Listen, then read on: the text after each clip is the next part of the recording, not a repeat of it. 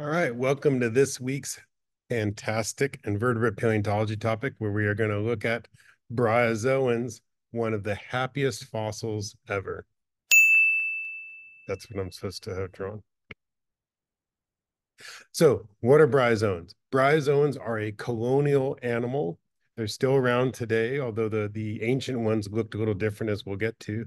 But it's a colonial animal. They filter feed, and in many ways, that they often resemble corals on the seabed. In fact, that many ancient ones were mistaken for corals. The name means moss animal, but here's the cool thing: bryozoans may superficially look like corals, but they've got that crazy lophophore. And if you've already watched the video on brachiopods, you've learned about a lophophore.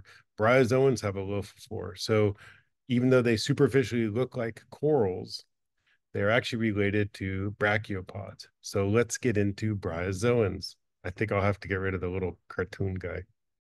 All right, so bryozoans, they're colonial filter feeders. They've got that cool lophophore. I think I want to say is that when you're looking at rocks in the Paleozoic, they can be super common in shallow marine systems, really diverse.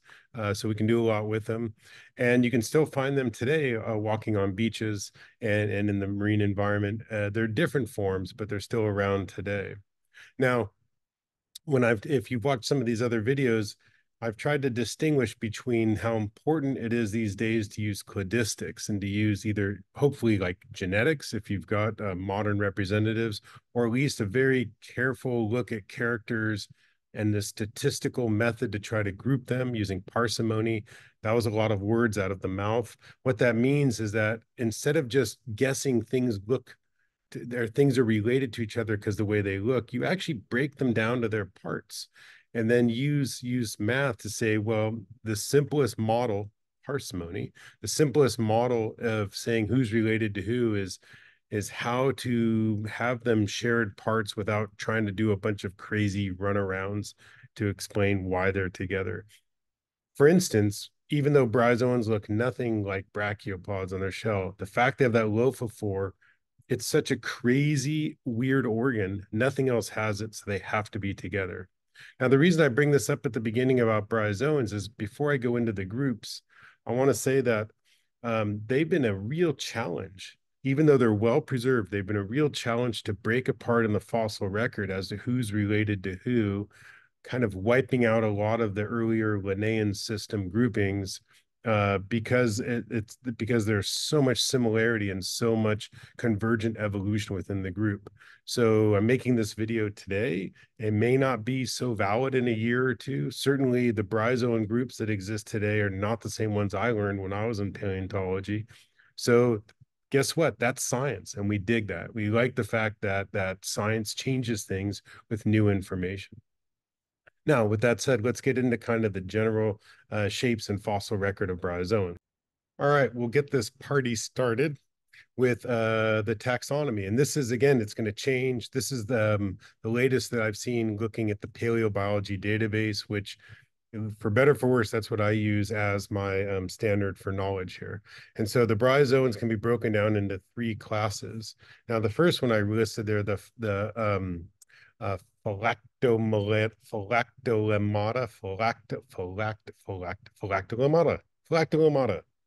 could be in a musical.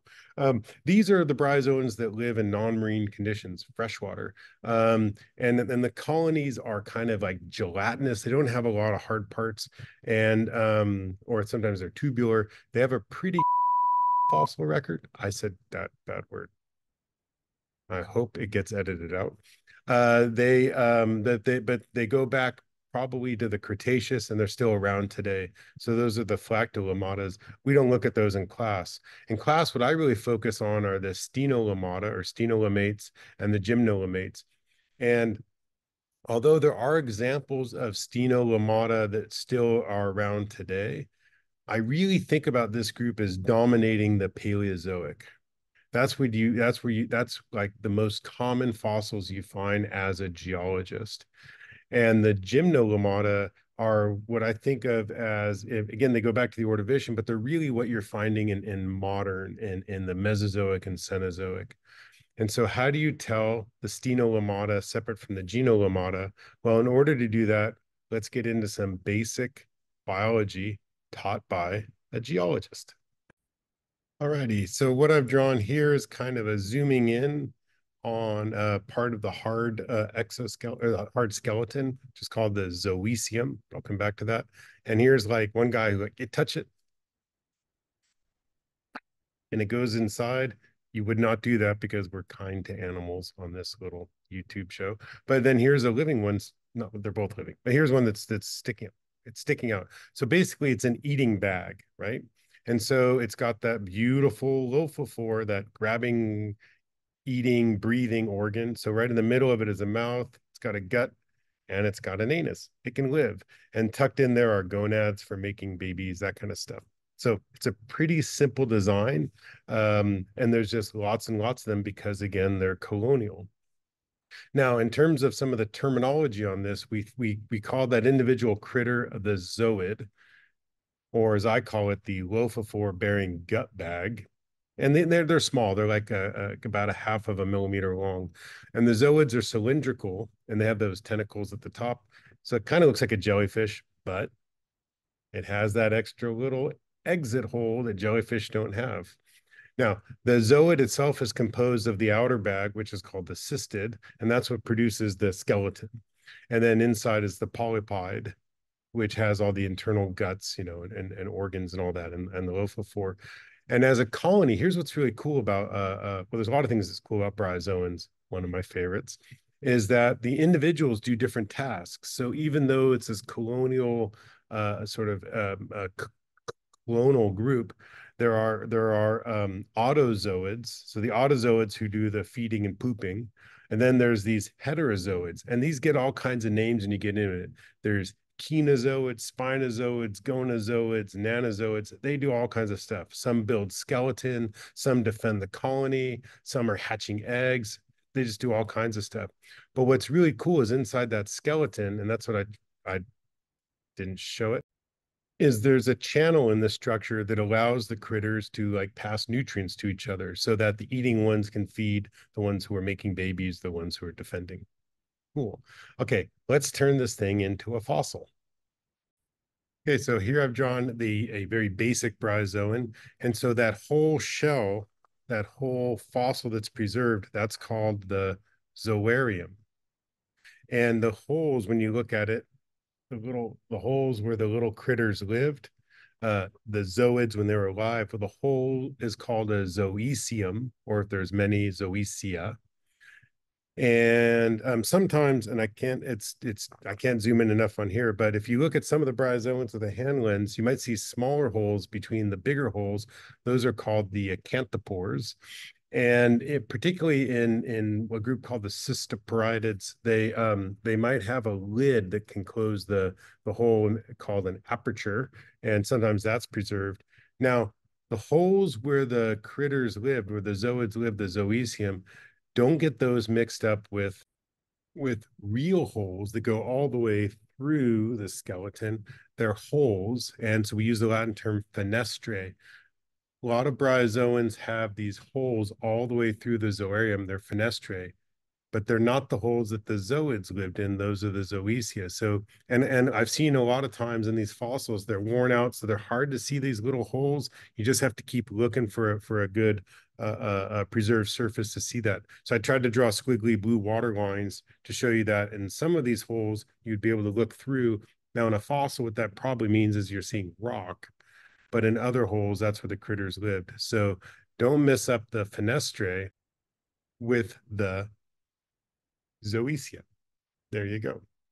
Okay, so that's kind of the general things, but what really makes the bryozoans unique is their different forms. And I said at the beginning, the systematics is challenging because there's a lot of convergent evolution, but there's some things that we can tell to at least tell these bryozoans apart. All right, I've tried to draw at least the major ways you find bryozoans in the rock record. They're not necessarily related to any specific group, but we'll find that they are kind of a little bit. So in this first box here, some of them are free living on the seabed, and we would call that like a discoid form. Sort of a good example of kind of a flat discoid one. Or Here's a smaller discoid little guy. Okay, so that's the free living form. Then we talk about these forms that are erect because they're sticking up into the water column and they like they because they're filter feeders.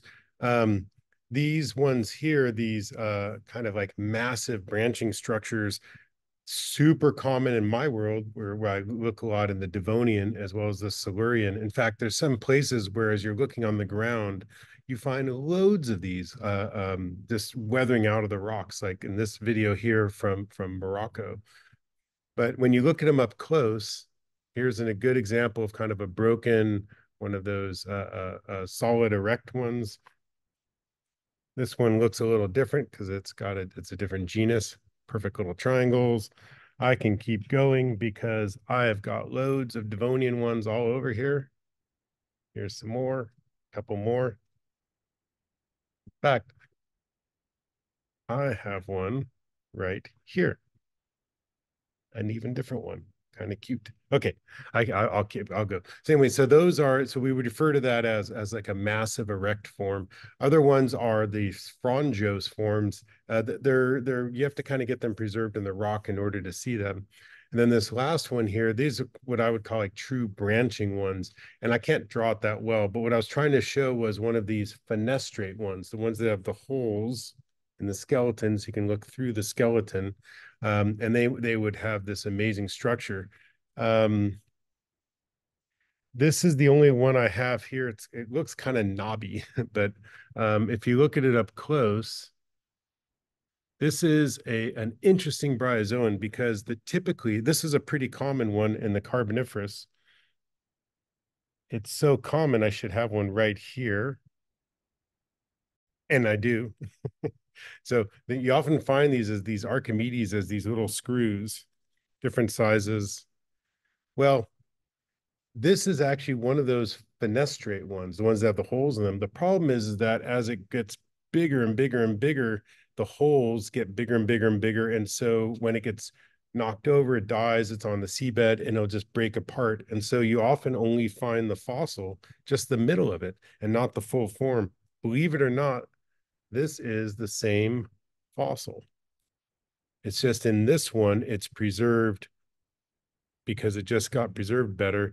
All of that big fenestrate ones. Here's another example. And so what you're seeing here, can't tell if it's in the, see this, imagine these little guys here.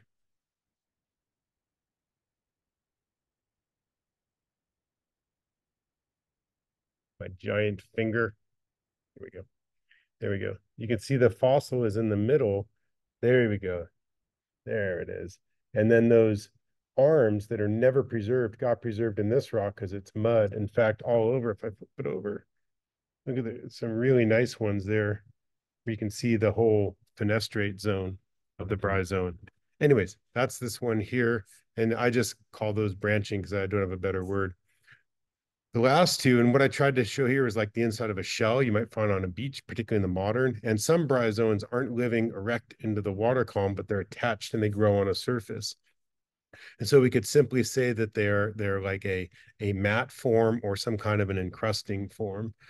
For me personally, this is to me is how I often find these gymnolamates, and these are how I find the stenolamates. But let's break that down in a little more detail. All right, let's start with the mostly Paleozoic. Again, they're still around, but I think about them as Paleozoic stenolamates, or the Stenolamata. Here's the best I can do for taxonomy on the latest paleo database. So we have the cryptostomata, the cyclostomata, the cystoparata, the fenestrata, the rhabdomyceta, and the trepostomata.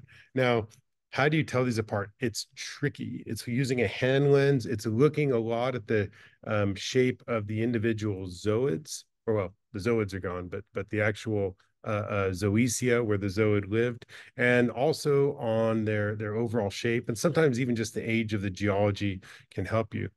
When I think about the cryptostomata, I often think of the cryptostomata kind of like the fenestrata here.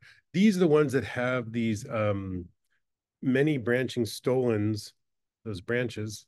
separated by the holes of fenestrate. So the cryptostomes and the fenestrata have those fenestrate. It includes like the Archimedes that I've already showed you here, as well as well, sorry, and since we're also including fenestrata, fenestrella, a common one that you might find. The cyclostomata, I don't know much about those, so we're going to skip those because they're just not ones that I'm used to seeing. And you could probably Google it as well as I could Google it. That's just me being honest to you about that. The cystoporida, so that cystoporid has to do with it has a pretty, they're erect ones. They tend to be, they come up, but they have a little tiny difference in where the zoecia are. They have these things called cystophrams that go between the holes, and so the holes are a little different. And some common genera in the cystoporata are like Constellaria, Fistulapora, and Prismapora. Prismapora is a really cool one. It's let's see. Oh, I've got one here. Yeah, it's got this kind of triangular looking shape to it. Okay, let's see. What else did I do? So Fenestrella, we did I can't even pronounce that one. Let's get to the Treptostomata because they're my favorites. Again, these guys kind of dominate the Devonian to me. These are what you find all over the ground when you look, and all different kinds. They could be discoid. That's not discoid. That's our discoid. But they could be kind of like big sticky things here. There's another one. Boop, boop. And even relatively big ones, loads of them, Trepistome, and we sort of break them out mostly by their shapes. And so even though again it's a little tricky with doing the taxonomy, it tends to work pretty good. And one of the common ones, at least where I live, or at least working out in Nevada, is Amphipora, which can make these really dense blocks, like whole banks of Amphipora. Pretty cool little guy. All right, let's finish up with the gymnolamates. Two major orders, the Stenostomata. These guys don't calcify. They don't have that good of a fossil record, but the Chilostomata have a great fossil record. And it's what you find on the beaches today if you're walking around typically. I guess I don't know everybody's beach, but the beaches I've been to, you find them like here encrusting, not the worm things, those are something else, but if you look closely, you could see these beautiful uh yeah, there you are, these encrusting forms. um how to tell them apart? They actually, their zoecia are box-like versus the round ones that are more typical of the other bryozoans. The other thing I like about the Chilostomata is that when you look at them under a scanning electron microscope, you see just amazing structures. They're really gorgeous. So there you go for bryozoans. So getting back to kind of the key things about bryozoans is that they are really common from the Ordovician onward, and limestone, even siltstones.